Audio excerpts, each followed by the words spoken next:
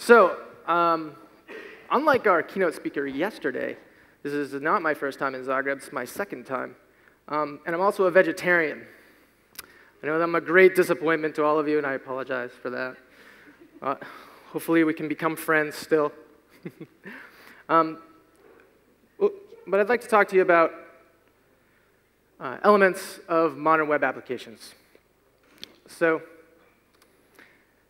I'm old school. Okay, so Mosaic. Who has used Mosaic? All right, very few people, wow. Everybody look around. The ones with the hands up, these are your elders. Please treat them with respect. And if they, feel free to gently shake them if they fall asleep during my talk. Gently shake them, okay? But anyway, so I've been doing web dev since about 1996. I remember using Mosaic when Yahoo was the only thing you could do to find what's going on the web. And, times have changed, right? My IDE was Notepad. My other tools were Photoshop and FTP. Life was good, right? Till IE came along and sprouted my first gray hairs, right? But things have changed, right? Maybe not IE so much, but a lot of other stuff. So, fast forward to now-ish, the code base that the front-end team and I work on at Reversing Labs started in around 2011 or so, and isn't necessarily using the best practices of the day or what we're kind of seeing as common in modern web apps, right? So this is to check out, from that perspective, what's new. Like just as a user, not even as a developer, just what do modern web apps look like now? And help that try to inform where to go with a slightly aging code base now. What are we getting? So Reversing Labs is hiring, hint, hint. And as a team lead, I do a lot of interviews. So one of the questions I like to ask is a simple one. At least I thought it was simple, right? Which is, what are the elements of a modern web app? And so it seemed simple until I asked it a few times and realized that not many of us are really thinking about this at a higher level. We think about it at kind of little pieces of stuff. And so the answers to me, they were interesting. My requisite cat pick, now you know it's an internet talk. And they weren't, outlandish or anything like that. I was kind of hoping for some crazy ones because, caveat here is this was during interviews. People had all the time in the world to answer my question. None of them were nervous. None of them had their minds go blank thinking this might be a trick question, right? But regardless, I got, the usual suspects. You probably see a few up here. I got an array of answers, right? But still, they weren't really at that higher level. They were more technology focused. Now, I didn't say ahead of time before I asked the question, am I talking about from the user perspective or am I talking about from the developer perspective? And interestingly, there was only one person that did ask me which perspective I wanted for the answer. But the good news is that most people did kind of answer mostly from the user perspective. You can see some technologies were thrown out here. I was really expecting like a hashtag soup of technologies thrown at me when I asked this question. But fortunately, it was better than that. There were a few unexpected ones. This was a little interesting one, I thought. Some creative twist. Modern, I think we've always been trying to differentiate, right? So I don't know that it really is characteristic of necessarily modern web apps, but it was an interesting answer nonetheless to kind of break out of the technology bit and think creatively there. And then the other one that took me a little bit aback is cloud. That was the first answer by one person. And it took me back a little bit because I guess I wasn't really thinking of the cloud as part of modern apps just because it's so pervasive now, right? We have platforms as a service, and they're just so present today that I almost didn't even really think about it myself, right? So it was interesting. So let's ask someone else's opinion. Yaoman, anybody use Yaoman? Yeah, a handful of people. Pretty good, right? This is a great dev-centric viewpoint on what are modern web apps. It's the web scaffolding tool for modern web apps. So made by a lot of the big industry names, contributors there. So what does it say?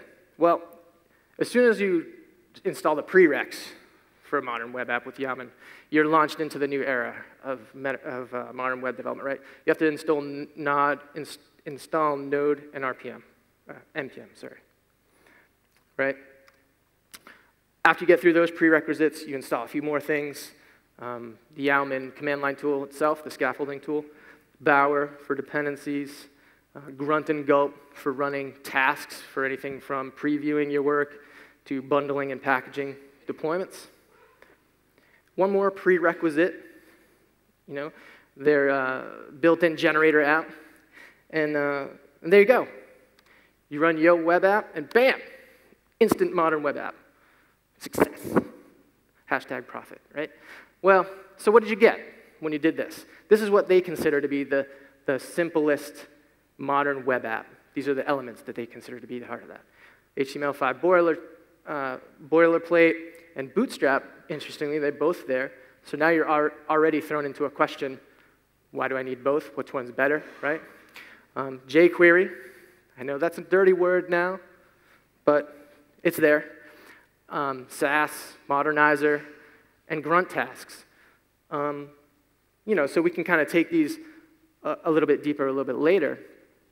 But that's what Yaman says from the dev point of view. So what does Josh say?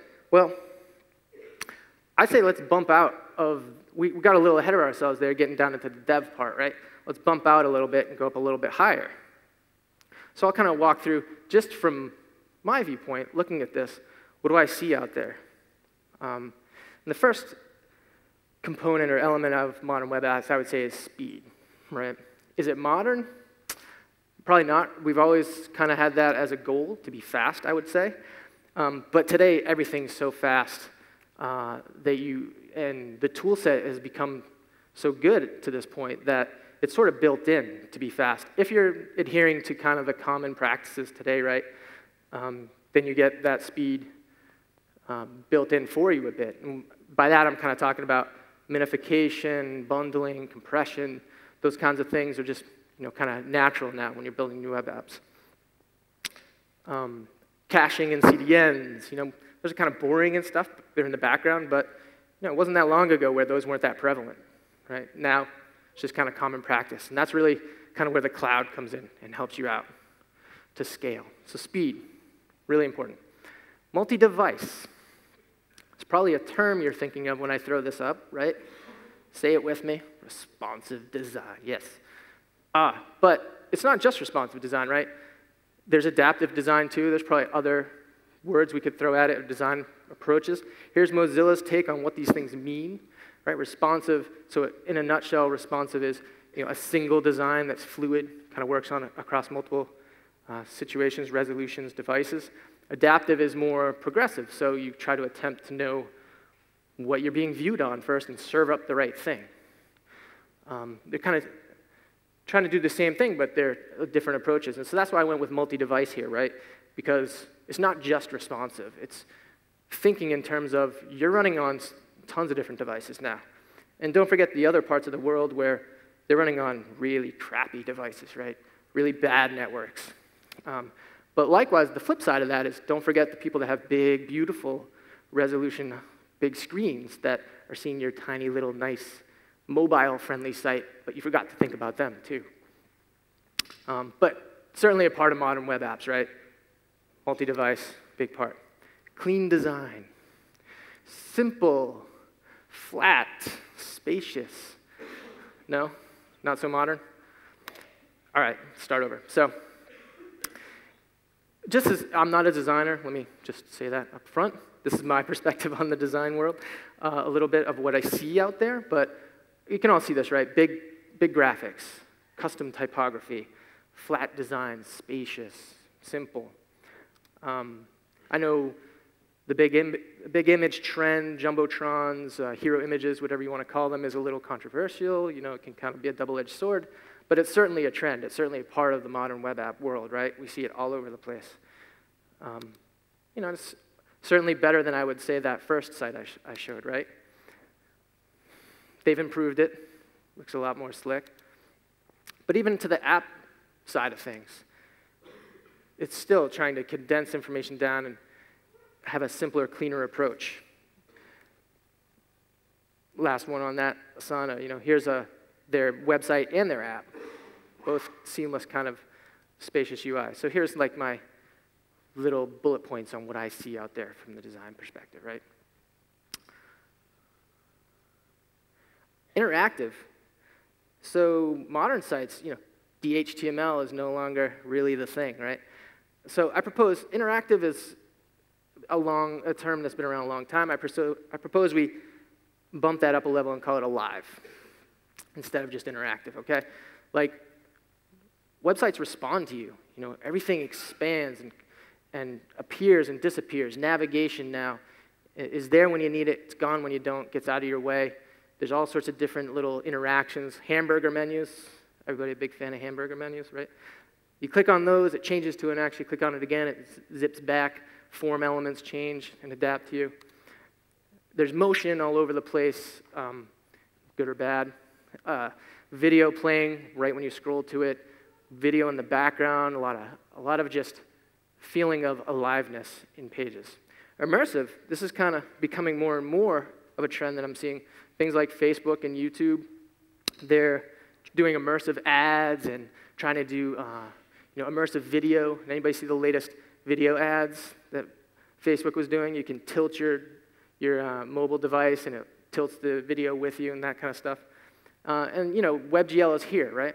It's something you can actually use. D3, you get beautiful visualizations. 3D, dare I say, might actually become a real thing. Or some would say it is a real thing now. And they're fresh. This kind of covers the CMS parts, social media integration, live feeds on your websites. It all gives that sense of this thing's alive. And lastly, this touches a little on the dev side, continuous. So you've heard some talks around here yesterday about deployments. People are pushing right to production multiple times a day just from check-ins. Makes me a little nervous, I never would have done that years ago, but it's here, it's viable. Things like Jenkins, Travis, there's this technology now in our tool set that makes all this kind of possible to keep things alive. It's all about the same thing, and that's why I put it under this umbrella.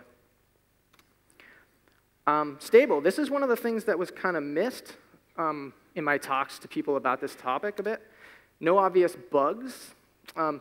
This gets into the testing side of things, right? Testing's a big thing now as far as like a mantra. TDD, BDD, all this stuff, right? We have a lot in our tool set to be able to reduce what users are experiencing for trouble. Linters, right? For all different kinds of languages are there. To catch your silly stuff before your code even runs, right? And you have, like I mentioned before, the continuous integration servers running your test suites and making sure that everything's good before you push it anywhere. Incompatibility issues, they didn't go away, but I'd say we're way better at it now than we used to be, right? We have modernizer and feature detection and things like that, where before, you might remember, and I was probably guilty of this back in the day at least, saying, this site only works on, this particular browser, so go get the other one, go get this browser, don't use the one you're using. Horrible experience. We're past that, fortunately, which is great. And then the other part is outages, right? Users aren't really expecting you to go down if someone Reddit posts your website, though they delight when you do. And this is where the cloud comes in again, right? You have Amazon and Microsoft and Google allowing you to just turn a dial, right? And spin up servers and handle the demand when it all of a sudden hits you like that because your little web app just took off. Okay, it's not that simple, but you get my point, right? The tools and techniques are there to allow you to scale and handle this much more gracefully than it used to be. So, I am with a cybersecurity company. You probably didn't think I wouldn't mention this. Secure, I put a question mark here because it almost feels like this has gone the other way. With all the news headlines, you can't get away from it. Security feels like a mess, right? But I actually think that we have gotten better. I think it's more to do with a couple of things like the security landscape has changed. Attackers are more sophisticated. They're more plentiful. You know, but I think in general, the awareness of the basic mistakes that we used to make, you know, like injection attacks, cross-site scripting, all that stuff, we know about now and we address. So, double-edged sword. You even have things like this, Let's Encrypt. Automated way to get HTTPS in your app. You have people like Google pushing better certs by throwing up warnings in the browser to the user. Hey, this this SHA-1 certificate is maybe not as secure as it could be. So you're getting kind of forced to even be better. So I would say yes, security is a part of modern web apps because you need it to be. A few quick tips. Open Web App Security Project, top 10, gives you the basic bullet points on what you should be doing. Keep all your things updated. I'm sure I'm preaching to the choir here, I hope. And if you don't have someone testing your stuff, do it. Like, if you're at a point where when you can afford it, or if you don't have anyone internally, have someone try to break into your stuff. Find out where the warts are, right? It's there for you. Don't be the next Ashley Madison, Target, Uber, Sony. You get the point. Everybody's vulnerable these days. So there it is. That's my list from the user perspective, okay? Take it or leave it. It's just my perspective, but that's what I'm seeing out there. There are two more things, though, I would say, that sit squarely in the developer space, not really in the user space, that I think are worth calling out separately. So I'll do that now. Modularize all the things, right? Modules, modules, modules. So pages, single pageness. I don't like the term single page application, so I will kind of use something similar. But pages are more modular themselves, right? You just load the basic structure of the first request. From then on, you're just refreshing the things that you need to. No full page loads, that kind of stuff. That's what I mean by kind of modularness there. This leads into widgets and web components and things like that, where you have custom elements. I want to drop a map widget or a calendar widget, and I want to use it across multiple projects. Open source versions of these things, Polymer, stuff like that, right? All making all of this a bit more modular. JavaScript, definitely different from 10 years ago, right? Way more modular. It's built into the language now. ECMAScript 2015, which I know you're all using that word for ES6, right? That's what I'm talking about here. Things like CommonJS and RequiredJS made this really popular, but now it's built in. And you get a lot of developer productivity and a lot more efficiency and speed that's all beneficial to the user, keeping things alive. It all rolls up to those topics that I mentioned before. CSS, same sort of thing. We have preprocessors handling browser vendor prefixes and the mess of that, keeping your CSS way more organized with Sass and less. And all of this rolls up to better developer productivity, you know, speed and aliveness in your apps. And it's one of my favorite modular things, right? You can become a fierce fighting machine from the 80s if you're modular. Voltron fans, anybody? Yes, my people. Frameworks, last one. So I couldn't really get away without talking about frameworks, right? That's kind of a biggie. It's not going to be comprehensive. I'm just going to talk a little bit about it. Won't go too deep, but they're abound, right? You basically, I don't know of a web app or talking to anybody that isn't using a framework of some sort now. Bootstrap, HTML5, Boiler Template, Foundation, those are kind of the higher level ones. They don't get you quite all you need, but they're the basics, right? MV star from there. It's hard to kind of start breaking things out, but here's just a starting list. Go to To-Do MVC, I'm sure you guys are familiar with that, and you can see the laundry list of frameworks that are out there. I'm sure there's one added every minute. Probably one just got added now. But the biggies are there, Angular, Ember, React, right? Those are kind of the ones that everybody's interested in now. And it's good. It's good for us, good for productivity. It can be hard to make sense of it all. I find my head swirling. Hopefully I'm not alone there, but that's also why, you know, I wanted to raise this issue up a little bit higher because, you know, that thinking of it from the user perspective and thinking of it from what you're seeing out there and how it benefits us can help, I think, when you're looking at these new technologies and these shiny toys and trying to figure out, you know, what to use and what to take advantage of and not get caught up in the tech. why do we care? Josh, thank you for boring us for 20 minutes. Well, it's this bigger picture, right? You want to see things from not just down into the, oh, I need HTML5 because it's the thing I need to use. I can't tell you how many people I've asked, what does HTML5 mean to you, who have it on their CV and can't answer that question.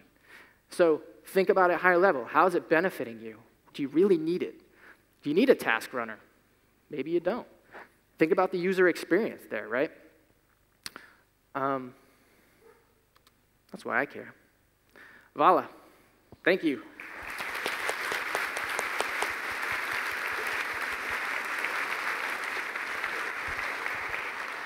So we have a couple minutes for questions. Is there anyone? Just raise your hand if you have any questions. Be kind. I'll bring you a microphone. Hey. Hey. So what's your opinion from maybe a security standpoint about JSON Web Tokens? I'm sorry, I didn't quite catch it. From security? Endpoint view. Security endpoint? Yeah, about JSON Web Tokens. Oh, JSON Web Tokens. Yeah, Is that what you said? yes. Okay, sorry. What's my view on JSON Web Tokens? I'm not an expert on them. Not using them currently myself. I've read a bit about them. So I wouldn't do it justice to really give you a great answer on that. So I'm going to kind of take the easy way out on this one. I apologize, but so yeah, I'm going to have to leave that one there. Sorry.